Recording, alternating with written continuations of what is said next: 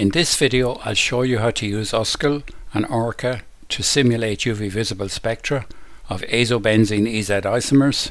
The reference is shown on the screen. The first thing you do is start Uscal and under File select ptest Moilin scratch and start Moilin. Now in build mode you can load a molecule from the library. The files we want are under heterocycles and the two diazo isomers are there. We load the E isomer and we save it under its own name.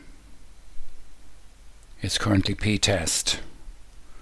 So 1E diazo is the name we've given it, and if you save that you then change back to the ptest job under open existing job and purge the ptest job in build mode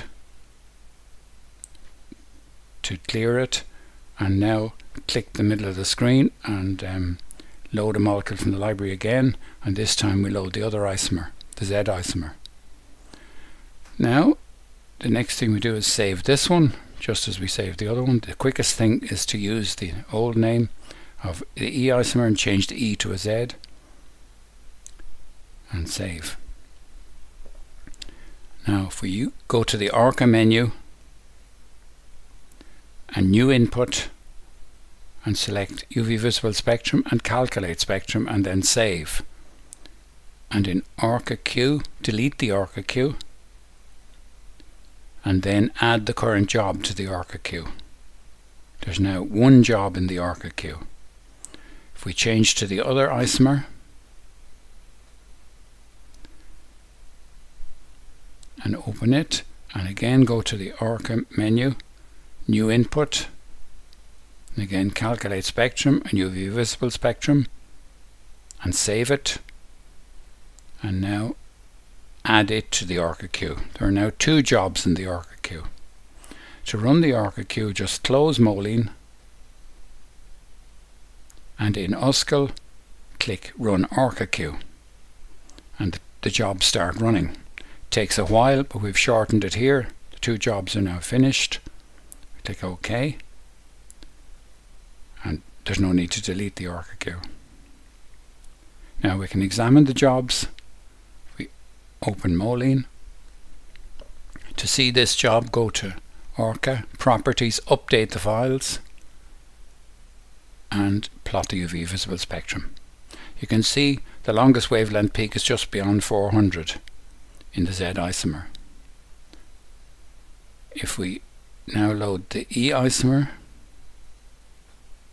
and again in the Orca menu update the files and plot the UV visible spectrum, we see the longest wavelength peaks now beyond 500 nanometers. Now when you have a calculation of this type done, files are written. First of all, the spectra are available as PNG files.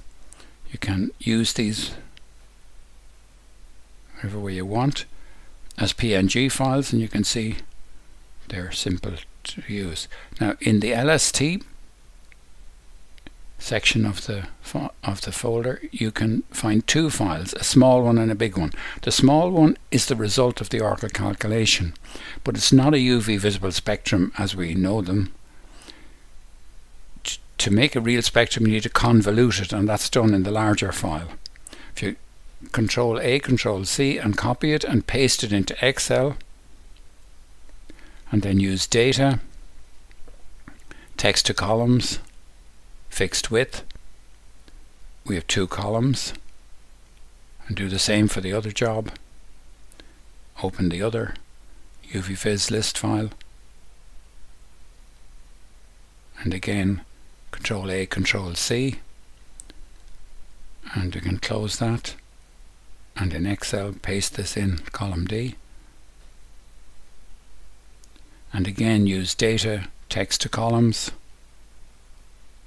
fixed width, and now press Control and select columns A, B and E and then insert XY plot, and you can see that the two results are compared now.